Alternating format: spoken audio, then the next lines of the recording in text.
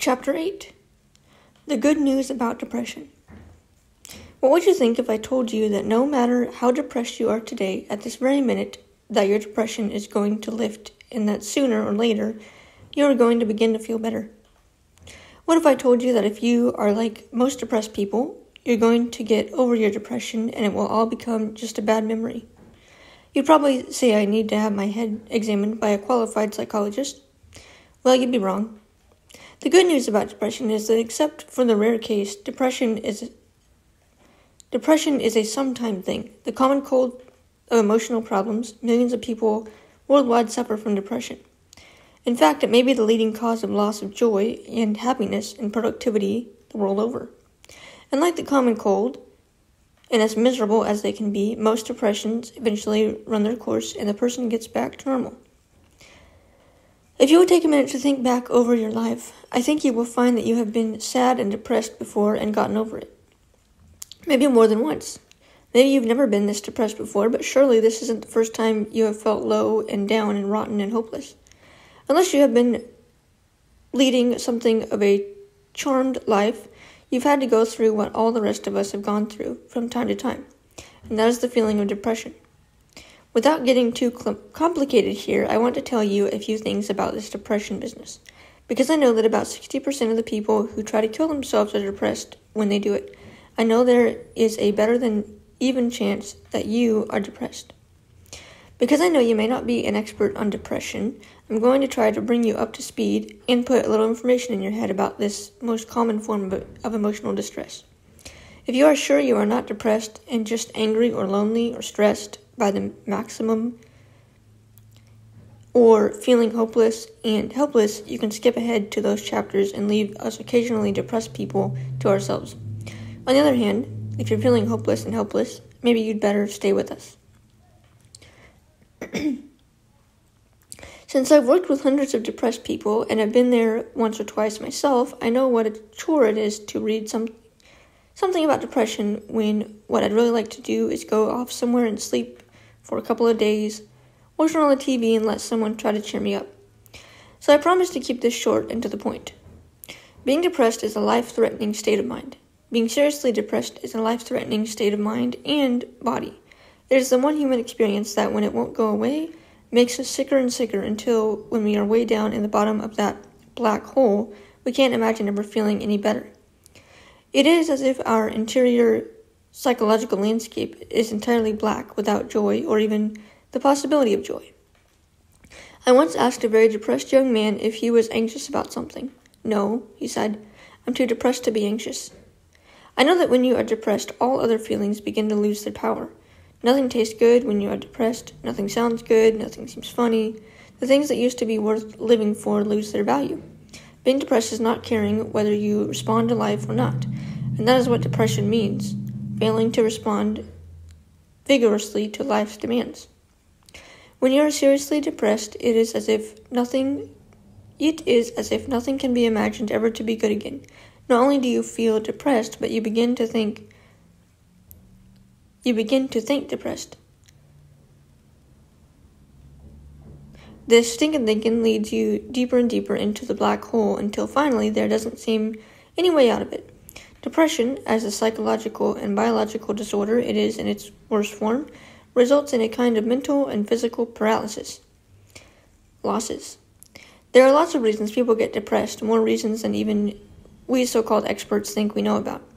But some of the reasons are obvious, and it doesn't take a genius to figure them out. We can start with losses. Anytime we suffer a loss, we tend to get depressed. Some don't, but most of us do. If we are vulnerable to depression, had parents or grandparents who suffer from depression, a serious loss can trigger symptoms of depression. If we lose a close friend, we feel the loss and we feel grief at not having that person with us. If we lose a job we wanted, we feel that too, and often in the same way. If our boyfriend dumps us for another girl, that is a loss, and our reaction is hurt, anger, and maybe depression. The same feeling follows losses of health, prestige, or things we wanted but find we cannot have. Even failing an important exam is a loss to our self-esteem. Anytime we suffer a loss, the chances are good that we may become depressed. But here are a couple of things to think about. Obviously, there are losses and then there are losses. It is one thing to lose a little finger. It is quite another thing to lose a hand, especially if you are a piano player. There are big-ticket losses and little-ticket losses. And though most of us can agree that losing an arm is a big loss, we can't ever know how big a loss it is unless we are the piano player.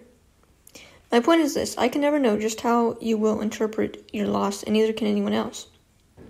Likewise, you cannot truly understand my experience of loss. Some years ago, I knew an elderly lady who had to go into a hospital for some tests and found out she was quite sick and would have to stay in the hospital for at least a month. Her husband had died the year before, and the only living thing she had left in the world that meant anything to her was her cat. But they would not let the cat into the hospital. So when she asked her only son to see after the cat, he did what he thought was the right thing. He had it put to sleep. The lady slumped into a huge depression and stopped eating. In 3 days, she was dead. Now you can tell yourself that this older lady was silly, that it is stupid for anyone to die over the loss of a cat, but it doesn't matter what you think. What matters is what Our Lady thought about losing her cat. And that is the way it is with all of our losses. It only matters what they mean to us. But let's look at some of the big-ticket losses, the ones we hope we will never have, and yet, because life is the way it is, we may have to deal with, like it or not. We can lose people we love. They may abandon us, they may move away, they may even die. There is no getting around it. Losing someone you love is going to hurt like the dickens, and unless you are made of stronger stuff than the rest of us, you are going to grieve that loss. Grief and depression are different things, but some people who begin to grieve a loss become clinically depressed, and it is important that they get help and treatment when this happens. No one can put a time limit on grief, but if grief goes on too long, and especially if you experience thoughts of death or suicide, it's time to seek help. We can lose our health. Until we get sick, we never understand what good health means. Most of us think we will live forever, but getting sick changes all that. Once you get good and sick, or are injured and lose some major function, you can no longer pretend you are made of stainless steel. Physical pain that goes on is, by the way, a major cause of depression, and almost no one who has suffered pain for any length of time can avoid becoming depressed. We can lose our money. You might not think that losing money could lead to depression, but it does. Money in most societies equals personal power, and personal power equals control over our own lives. When we lose a lot of money, or maybe all we have, we lose the power to control what happens to us. And when we lose control of what can happen to us, the loss can be unbearable and lead to depression. These are examples of big-ticket losses, and there are many more. Sometimes people suffer more than one major loss in a short period of time, and as sure the clouds of depression begin to gather, there will follow a long, dark storm. Maybe you are wondering if these kinds of losses can lead to depression. So what? So this. What if you've had a very bad year? What if, as you run down the list of things we may all have to lose someday, you found yourself saying, yes, I lost that, and yes, I lost that too? What if, as years go by in your life, you've had an unusually rotten one? Maybe the worst one you will ever have. Then please consider this. What if, as rotten as this last year has been, it is the worst one you will ever have? What if they couldn't possibly line up one like it again? Then, even though you are depressed now, can you imagine ever being that depressed again? Let's hope not. So assuming you are depressed, maybe you deserve to be. Maybe anyone in exactly your same position would be depressed. Your depression could very well be a normal reaction to the losses you've suffered. Maybe you are not as different as you think you are. Because if you think you have a corner on depression, you couldn't be more wrong. Remember I said that as of this morning, there are millions and millions of your brothers and sisters all around the world suffering the same symptoms? The depressed crowd is a big one. Standing room only. Because everyone loves something sometime, depression is going around like a bad virus, and anyone who isn't depressed today certainly has been at one time or another, or is likely to be at some time in the future. None of us can get off and on the planet. None of us can get off and on the planet and entirely avoid getting depressed a few times. Unless, of course, we have figured out how to get through life without feeling the pain of losing something dear to us. So if you have suffered some terrible loss or losses, it is true I cannot know what they are or just how exactly you will take them. But I know this, you are no different from the rest of us. If cut, you will bleed. If injured, you will feel pain. If you lose greatly, you will grieve, and perhaps become depressed. If you lose something very important to you, you may become a depressed person, or become a reasonable facsimile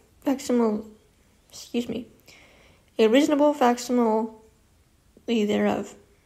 This is as it should be, and no one, least of all me, is going to pretend you shouldn't have the feelings you have. 3 things that would be good to memorize. 1. It is not wrong to be depressed. 2. It is not stupid to be depressed. And 3. It is not a sin to be depressed. To be depressed is, rather, how human beings react, and I mean naturally, to the losses we all have to suffer. Another important lesson, some depressions occur without any apparent loss or triggering event. They just come on us like a storm out of the east, complete with howling winds and black clouds. These low moods, sometimes accompanied by a mix of high moods, are most likely biological in nature and are often associated with an undiagnosed and often quite treatable general medical condition, for example, bipolar disorder. If the mood state is an ongoing depressed one, it could be untreated hypothyroidism or some other problem with the endocrine system. Some medications can trigger depressive symptoms. Some drugs of abuse can do the same. The point is this: we certainly do not want you to kill yourself because of a treatable medical condition. Getting better. Now let's go a little further with this. Let's suppose that you have been depressed for some time, maybe 3 weeks, maybe a month, maybe several months. When you have probably asked yourself, am I going to begin to feel better? If you've been answering your own questions lately, we know what your answer has been. Never. That is the way depressed people think. Ask depressed persons to tell you about the happiest thing that ever happened to them, and they're liable to tell you that they once had a root canal. Even though most depressions are treatable medical conditions, when you're depressed, you think depressed, and you can't possibly see your way out of the cup. Like the bug trapped there, you simply can't imagine ever getting out. I know your symptoms. You have no interest in things that you used to like to do. You're having trouble concentrating. You haven't any energy. You can't seem to get anything done at work or school. Your willpower has 4 flat tires, and your ambition just ran out of gas. Your spirits not only can't soar, they can't even get off the ground. You've no interest in food, fun, or sex, and you've lost your thinking, suicide to end the pain. So why wouldn't you begin to think you can never get out of the cup? But hold on. What if I told you that the great majority of depressions get better all by themselves? What if I told you that almost all depressions end by themselves within a few months? And what if I told you that your depression could be fixed up in a few weeks or months with a bit of counseling and or some medicine? What if I told you that your depression might not be your fault after all? What if I told you that you may have inherited a tendency to be depressed, that there was something in your blood chemistry that was out of kilter, and that, however it got screwed up, your body is making your mind depressed and causing you to think about the only solution that seems available to you, the forever decision? Would you be surprised to learn that maybe because your body was a little short on a certain kind of salt, lithium carbonate, that you couldn't help being depressed? Or that once this was discovered, you could literally take what amounts to a salt tablet once a day and maybe never be depressed again? What if your brain's serotonin system is out of whack and your brain needs a tune-up? You wouldn't shoot your car if it ran low on oil, so why would your only brain if it ran low on serotonin? What if, after delivering a baby, your body has been depleted of essential chemicals necessary to maintain a positive state of mind? Voice memos. Sheet grabber. Button. Double tap to expand the sheet. Did you know that postpartum depression can be so serious as to lead to thoughts of death and suicide?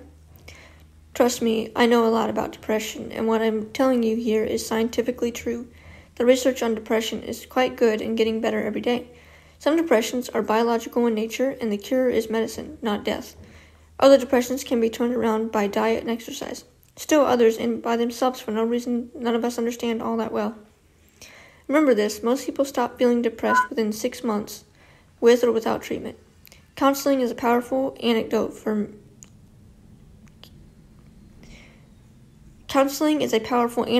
many depressions, and some breaking research suggests that something called cognitive behavioral therapy is especially effective in treating depression. For those depressions counseling can't help, many modern medicines can. counseling and medicine together wage a hell of a war on the most serious of depressions. In most cases, people who start by counseling and start taking antidepressants medications start to feel a whole lot better within 2 weeks, or a bit longer. Sure, there are a few depressions we can't seem to help very much.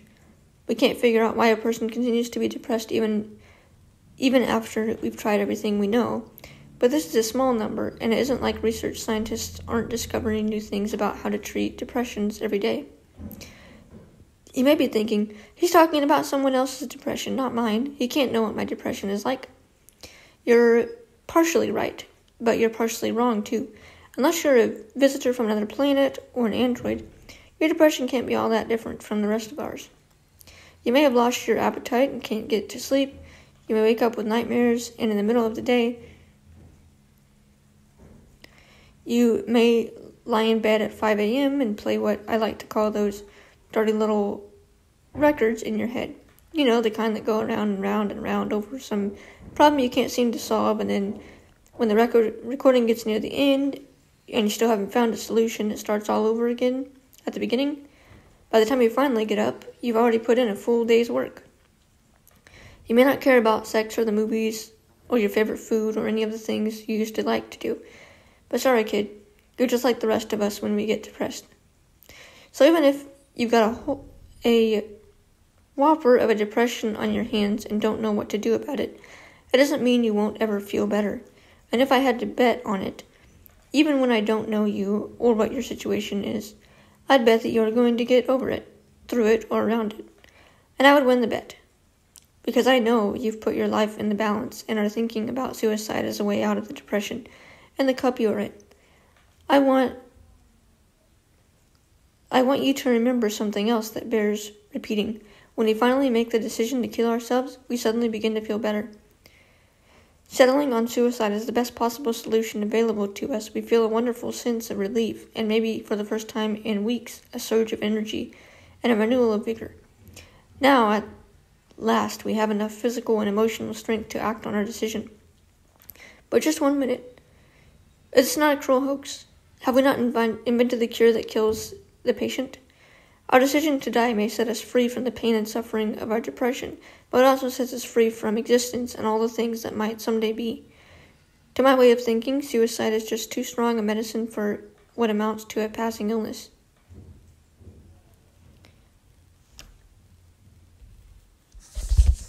Cheek grabber. Button.